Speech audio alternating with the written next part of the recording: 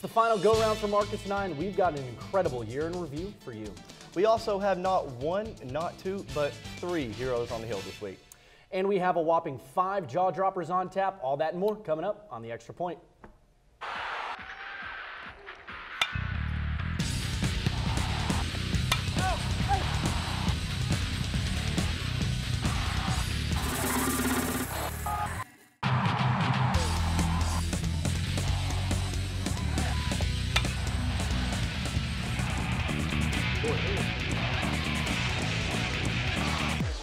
Extra Point. Welcome everyone for the final time this year to the Extra Point. I'm Marcus Browning. And I'm Will Puckett. Rolling in off a conference championship the year before and the second bowl win in school history, WKU football had some big shoes to fill. With the departure of Brandon Dowdy to the NFL, Mike White was tabbed to step in and take the reins. The Hilltoppers would kick off the year with a 46-14 win over the Rice Owls. Next up was the Alabama Crimson Tide, and well, it went about as expected, a 38-10 loss. WKU would then drop only 2 more games on the season to La Tech and Vanderbilt. Brom and company would reel off 8 wins in a row, including a second consecutive Conference USA championship and another bowl win. So the Conference Championship part dos. After failing to complete a comeback in their earlier meeting, WKU would welcome in Louisiana Tech into LT Smith Stadium, putting their conference title on the line. Back and forth, the game would go all the way into the third quarter. The Tops, however, sealed the deal with a Brandon Leston interception, and the Tops secured their second straight conference title, becoming the first team in Conference USA history to host and win titles back-to-back. It's a huge accomplishment, obviously, not just for us, but for the university. And we're real proud to be a part of that. This program came a long way. Kyle, our SID, was telling me back when I committed, we had just broke the 21-9 game losing streak, had one 7-win season, and just for all the seniors to commit to something like that is, unbelievable. Now that bowl game I talked about. For the second year in a row, WKU would saddle up and head to the Sunshine State for a bowl game. This year in Boca Raton, the Hilltoppers would take on another American Athletic Conference opponent in Memphis. The Tigers boasted a deadly offense, however, WKU is deadlier. The key weapon to that deadly WKU offense was Ace Wales, who amassed a whopping 329 yards from scrimmage, paving the way for WKU and interim head coach Nick Holt. Tops, Boca Bowl champs, 51-31. All the veterans on the offense kind of, from an offensive standpoint, came together and decided it's not going down, it's going up. They've been here for a while, they experienced a lot of success, and we wanted to continue it, and that just, it's a real testament to the veteran guys we have around. Just one day after meeting with the media to discuss accepting the invite to the game Will just talked about, WKU Athletic Director Todd Stewart hosted an availability to discuss head coach Jeff Brom leaving WKU for the Purdue football head coaching vacancy. Brom compiled a 30-10 record while at WKU, including 2 conference championships and 2 bowl wins. With Jeff Brom gone, Todd Stewart didn't waste any time finding his replacement. Just under a week prior to the Hilltoppers playing in that Boca Raton Bowl, WKU announced the hiring of Mike Sanford Jr. Sanford became the 20th head coach for the Hilltopper football program, and with experience coaching and playing in Power 5 conferences, and also spending some time here on the Hill back in 2010, Mike Sanford was ready for his first head coaching position and the challenges it would bring. Make sure that everybody understands that I have a passion for this place, I have a passion for this job, and most importantly, I can't wait to attack this job with an enthusiasm that is really unknown. Father-son duos are a common thing in the world of sports, and WKU football now has one of its own. Extra Point reporter Miles Schroeder has more. College football has had a long-standing tradition of a father hiring on a son as an assistant coach. But here at WKU, things have been done a little differently in that the father has been hired on by the son. Upon taking WKU's head coaching position in December, Mike Sanford Jr. wasted no time in hiring on his father, Mike Sanford Sr., just one day after being hired. Although the dynamic of a father working under his son may seem odd to some, Sanford Jr. sees it as a positive thing. There's times where, we have really good conversations, where I'm, a head coach and he's an assistant coach. And then there's other times where, I have a conversation where I might reach out to him and ask him for some advice in a particular area because I know he's been through it. Even though Sanford Jr. has now taken the reins as head coach, he credits much of the team's early progression to his father. A lot of the most energetic periods that we have in practice are our special teams competitive periods. Coach Sanford Sr. divided the special teams into 4 teams, allowed them to to name their own teams, and so that's why you see a lot of ruckus when the special teams competition period's going on. And you know, I just enjoyed watching the way that the players have responded to his experience, all he's been exposed to, and yeah, it's been really fun. As Sanford Jr. developed into the coach he is today, he spent much of his time early on learning the game from his dad. You know, I always included him. You know, he hung around me. He went to training camp with me. When I was at USC, he came to, you know, football camps with me, training camp. I took him recruiting with me a couple times in spring recruiting. You know, then I think his whole experience, he was a graduate assistant for our staff when I was the head coach at UNLV. Despite the role reversal, Sanford Sr. is far from bitter about working under his son. It's been an awesome experience to be a part of this and see him in that role and see him develop over the years, and it's been a great experience for me now, and I'm enjoying each day. Even though the Sanford duo is breaking tradition, the dynamic has yet to cause anything but positivity between the two. Reporting for The Extra Point, I'm Miles Schroeder. The Sanford duo will coach their first regular season game together at WKU when the Hilltoppers host EKU in September. And now, Will, before we move on from football, NFL draft starts tonight, and one Hilltopper hopes to hear his name tonight. Yeah, definitely. Forrest Lamp, again, looks to light up that scoreboard. I really like what Forrest Lamp has to offer. He is 6'4" and is trying to play that tackle position, so he's been told a lot of the time he's going to have to be brought in, play interior offensive line. And Marcus, if there's one thing that we know from the NFL draft, interior linemen don't go early, so that might be one thing. But I'm thinking 18 to 25, Forrest might be in there. Well, another person that I'm looking forward to seeing, and that's going to be Taywan Taylor, wide receiver. He's projected to go anywhere from the 3rd or 4th round, so I definitely think it's going to be interesting to see where he goes. It's going to be really fun. For sure. We'll just have to wait and see. Moving on to another highly successful squad on the Hill, Travis Hudson and his Lady Toppers volleyball squad had themselves another victorious campaign. The ladies blazed their way through the regular season, amassing a record of 30-3. In conference, they didn't drop a single game. In conference, they didn't drop more than 6 sets all season. 2 of those 6 coming in conference championship game against the Rice Owls. Again, the ladies dropped only 6 sets in conference play all year. So the ladies would go on to three-peat as conference champions. In the tournament, Hudson and company would face 3 of the 4 Conference USA teams. First up, UTEP. Rachel Anderson would lead the way for the Lady Tops as they swept the Miners 3-0. Next up, UTSA. WKU would steamroll the Roadrunners 3-1, placing them in a showdown against Rice. A 20-game win streak on the line, the Lady Tops would yet again be led by tournament MVP Rachel Anderson, and the Tops would claw their way to a 3-2 victory in their 3rd straight title. Almost done with volleyball, but hey, they had to take their shot at an NCAA title as well. The ladies would boast a 21-game win streak as they headed out to Palo Alto, California, with Boise State waiting in the wings. The Lady Tops would be outmatched as they stood in blow for blow with the Broncos. Even with Jessica Lucas recording her 4,000th career assist at WKU, the Tops would be swept out of the tournament 3-0. WKU soccer had quite the successful regular season campaign for 2016. The ladies went 12-6 overall and dominated over the Conference USA competition, compiling a 7-3 conference record, good enough to place them at number 3 in CUSA. WKU rolled into the conference tournament with momentum, winning 4 of their last 6 regular season outings, but unfortunately, Charlotte would hand the Lady Tops an early exit in round number 1 after falling 4-1 on penalty kicks. And normally we have just one hero on the Hill, but for today's show, we've got a hero on the Hill for each sporting season. For the fall, his name lit up the stat sheet week after week, and he is another man who hopes to hear his name called at some point this weekend in the NFL draft. That man is none other than Taywan Taylor. Taylor accumulated over 4,000 yards on 253 receptions during his career here on the Hill, also adding 41 touchdowns to that total. So congrats, Taywan. You're the Extra Points Fall hero on the Hill. Now, Marcus, one team claimed not only the regular season Conference USA title, but another one as well. And we'll be able to tell you who the winner here on the Hill. That's coming up next.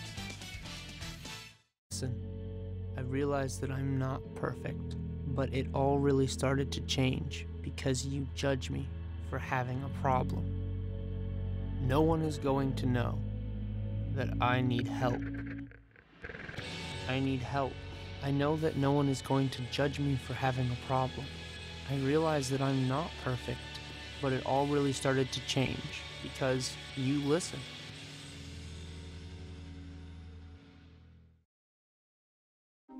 It's fine that other people like you. It's more important that you like yourself. And I'm comfortable with every part of me. Meals on Wheel coming to my door as someone who's housebound assures me that I'm not forgotten. They care that I'm okay. My name is Asha Ida Bell. America, let's do lunch. Drop off a hot meal and say hello. Volunteer by donating your lunch break at americaletsdolunch.org.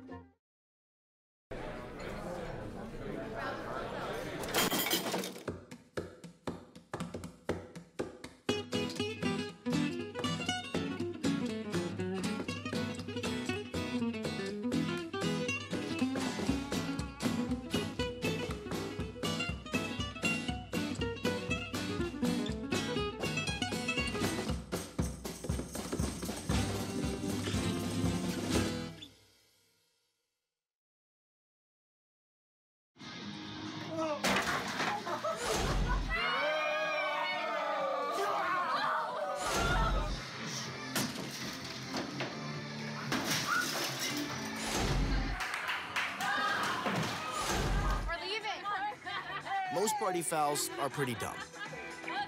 But if you decide to drink and drive underage, you could lose your license and your freedom.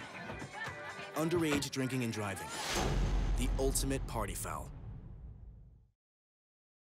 WKU basketball head coach Rick Stansbury said all season long he just wanted his team to have a chance to win ball games.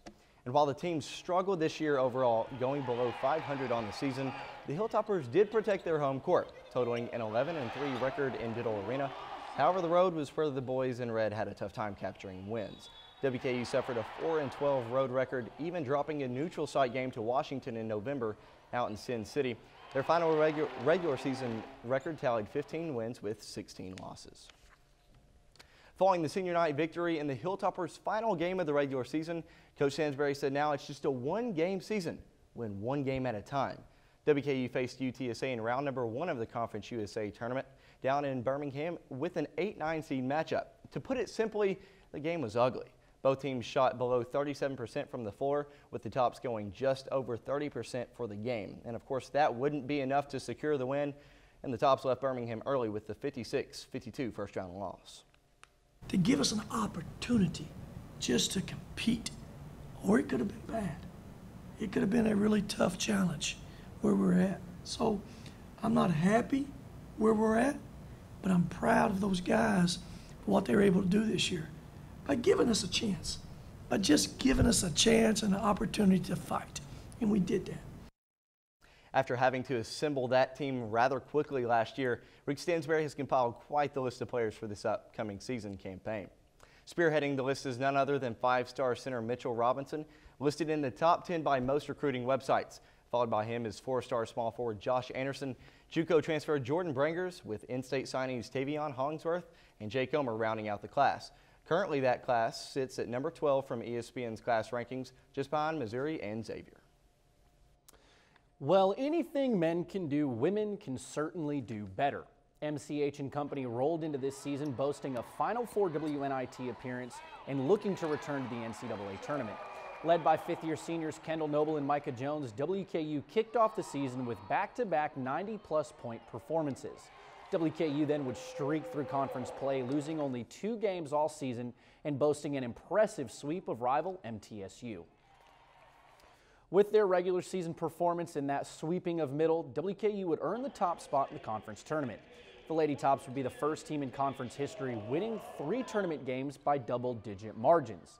The Lady Tops would beat Southern Miss in the title game, giving MCH and Company a cherry on top to their wonderful season.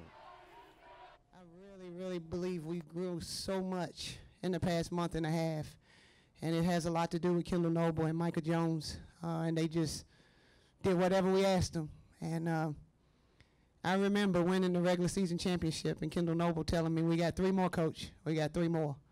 And this team showed up, and I'm proud of them.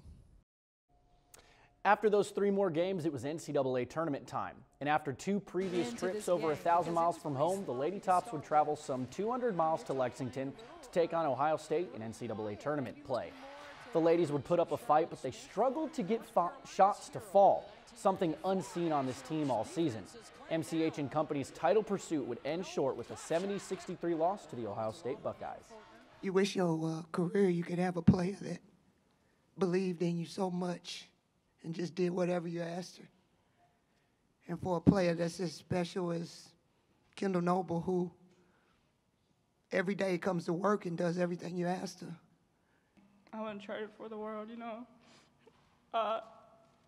Wasn't highly recruited when I came out of high school, but, you know, WKU was the perfect fit for me, and it all worked out. And, you know, I thank God that He brought me into Coach Hud's life. And, you know, she just pushed me and made me into the player I am today. Hey Marcus, what do you get when you mix a first-year head coach and a not-so-highly recruited talent? Would 3 conference championships as well as 3 NCAA tournament appearances be a good answer? I mean, how about the first lady in Conference USA history to record 2 triple-doubles in a season? Or how about a Lady Hilltopper that will go down in the record books?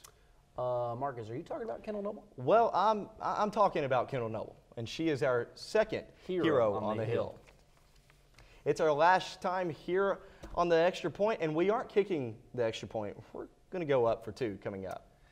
Marcus, and we'll also tell you how the women's golf season was anything but subpar.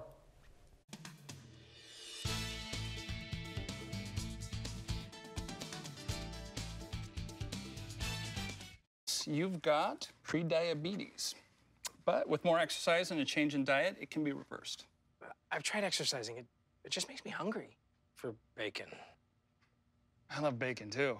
And who really likes to exercise? Not me. Me neither. Nobody.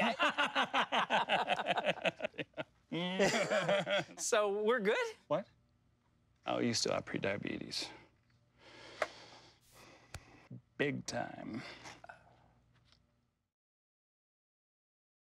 We cannot be bystanders. We can stop to make sure someone is okay. We can warn someone when their drink isn't safe. And disrupt the situation. We can. Get someone the cab. Or walk them home safely. We can make campuses safer for our friends. Our roommates. Our classmates. Our fellow human beings. We cannot be bystanders. We can. Intervene. It's on us. All of us. Learn how and take the pledge at itsonus.org. You know what, guys? There's a lot of tree branches and dry brush over here. We should probably move the bonfire over there.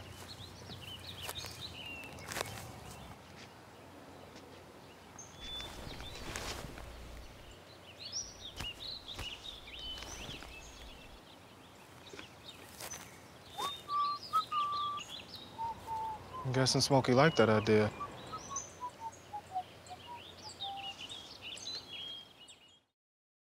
I adopted Bento in 2010 from a shelter. As it turns out, we have very similar personalities. And this cat makes me make art because he's always motivating me to take pictures of him, to draw pictures of him. He just is motivating artistically. It's just that simple. Well, he's my best friend, but a lot of people know him as Keyboard Cat.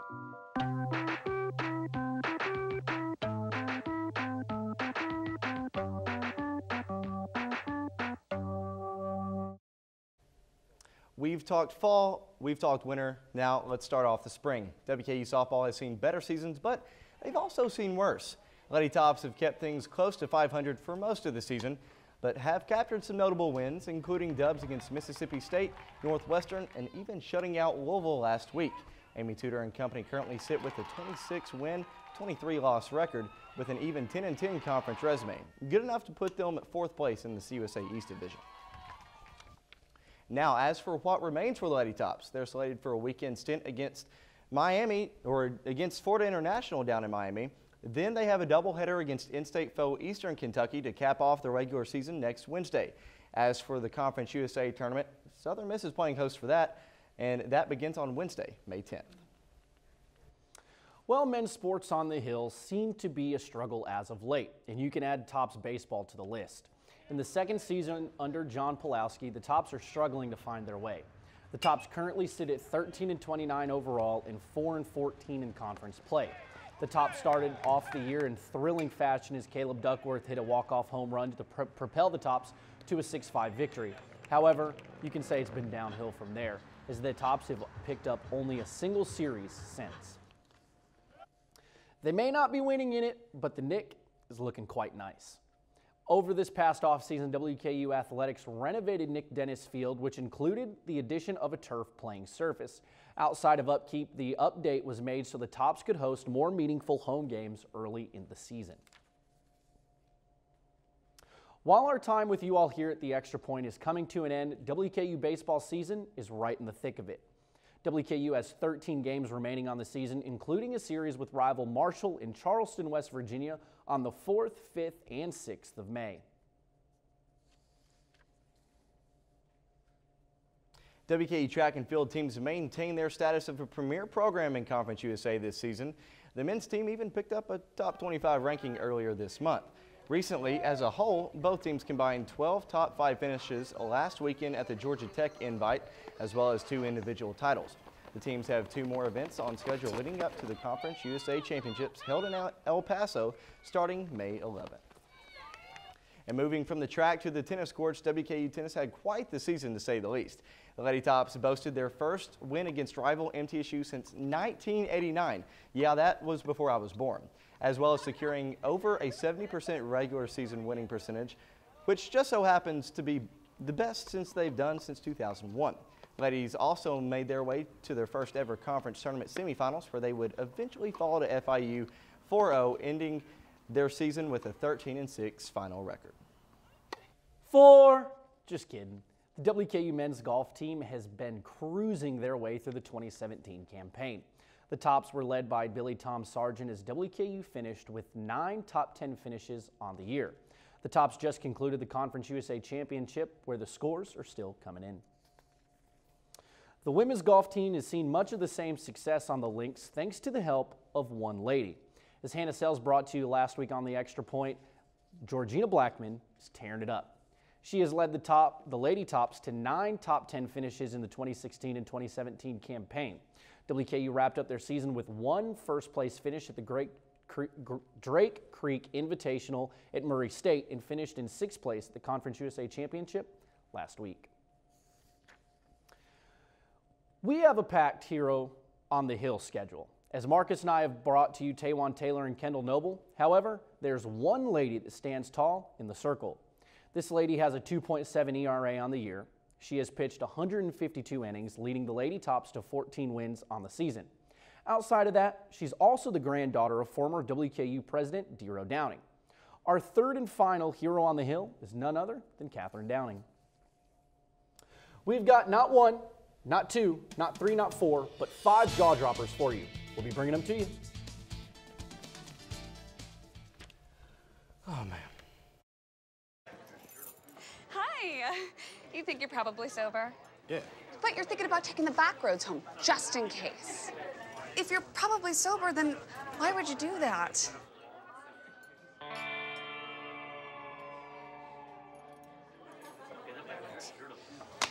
Good choice.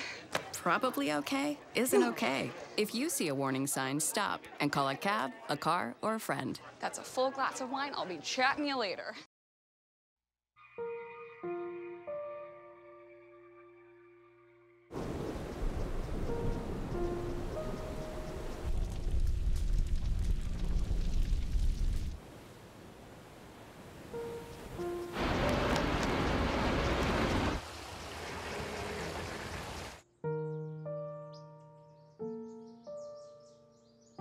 Don't wait. Communicate. Make your emergency plan today.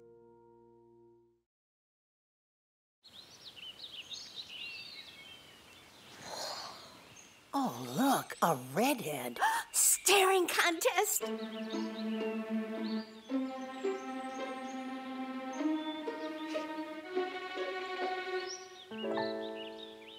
You still got it. I know. Come alive with the forest. The dad was cute. You were looking right at us. Visit discovertheforest.org to find a forest near you.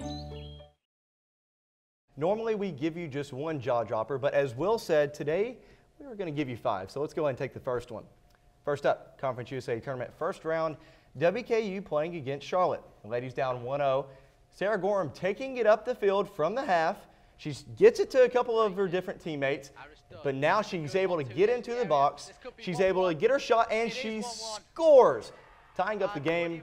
It would go to overtime, but unfortunately WKU would go on to lose the outing. All right, heading down to the Sunshine State. Mike White under center in the Boca Bowl. Fakes the handoff, rolls to his left, throws it back to his right. Oh, that's Forrest Lamp. Lighten up the scoreboard. Forrest Lamp, touchdown, Hilltoppers, Boca Bowl champs, 51-31. Third bowl game in a row. Now number 3, Tops taking on CUSA opponent Rice at the Houch. 9 minutes remain in the second quarter. Rice quarterback Tyler Stelling fires a pass to his receiver across the middle of the field. The pass bounces off the receiver's hands, and as WKU DB DeAndre Simmons makes an incredible interception to give WKU the ball. From Smith Stadium to the Nick, beautiful new turf. WKU Belmont tied 2-2. Bottom of the ninth, Grayson Ivy with a rope to center field. Marshall, oh, here we go. Marcus, Hilltoppers, walk-off double, win the game. Now, Team Storms. Last but not least, WKU versus UAB. Tops with the ball. Justin Johnson takes a 3 from the corner. Pancake Thomas comes flying through the paint and throws down a big putback dunk. WKU would eventually go on to take that win 76-64. We're closing things down here on the Extra Point, and just a few final remarks that I have. It's been an experience. Covering WKU sports has been a great time, and it's honestly sad that it's coming to an end. Yeah, definitely. It's 2 years ago, you and I stood here taking over this show for Josh and Fletcher, and here we stand saying goodbye. We've experienced a lot. 3 bowl wins, 2 conference championships, the women's basketball team soaring. Thank you all so much for always joining the Extra Point. We got a little something for y'all.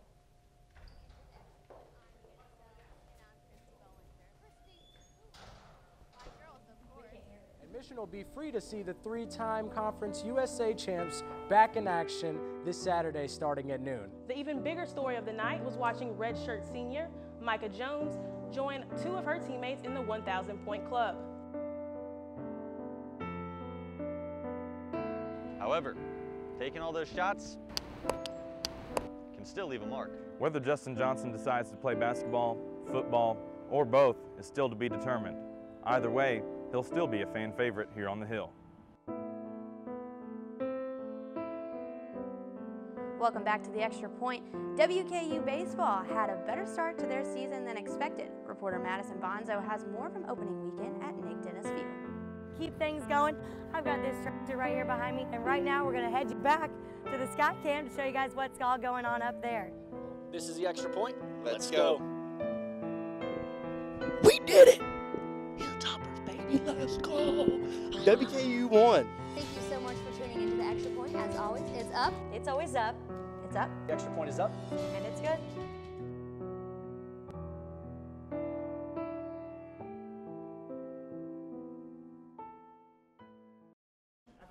Wow, and now Will, all the seniors here join us, and you know, for the final time, as the cake says, it's up, and it's good. Thanks, y'all.